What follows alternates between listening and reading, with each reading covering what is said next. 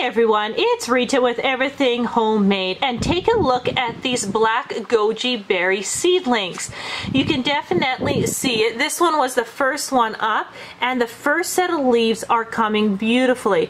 You notice the rest aren't too far behind. There's about 15 in total. What's interesting is nothing really germinated in this row over here, and like I had said when I first planted these, the germination rate is really low, so don't get frustrated. And I kind of wanted 15 plants. I got 15 plants, so right now I am literally just buying time here. I will be transplanting once I see the second true leaves coming. So we still got about a week to 2 weeks before I'm going to start, before I'm going to start transplanting. So the other important thing is what I'm doing here is I set up a larger fan. It's basically moving all my plants from a distance here because my little fan wasn't quite cutting it.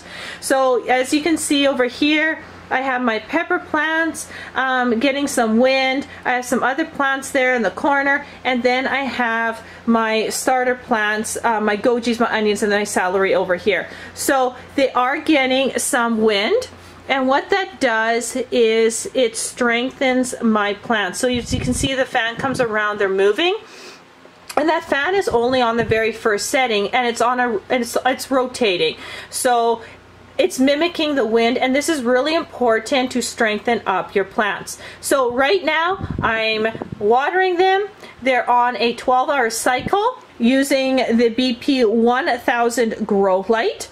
I'm also providing a nice gentle wind to strengthen up their stems and just love them. I mean, I talk to my plants. Who here secretly talks to their plants? I do. I come down to my basement and my husband will be upstairs and he's like, I heard you talking. So lots of love. Watch them grow right now.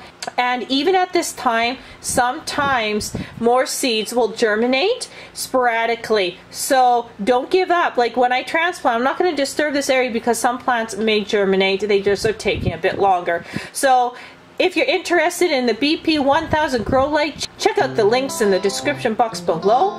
If you have any questions or comments, definitely do that in the comment section. Otherwise, happy growing, and I will see you on the next video.